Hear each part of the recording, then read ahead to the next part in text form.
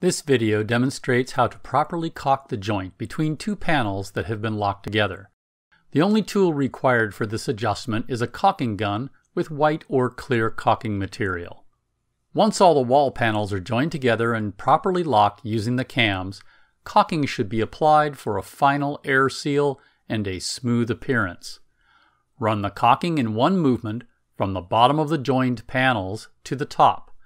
Small excess amounts of caulking can be removed and smoothed using your finger. More technical videos are available from the Imperial Brown website or directly on the Imperial Brown YouTube channel.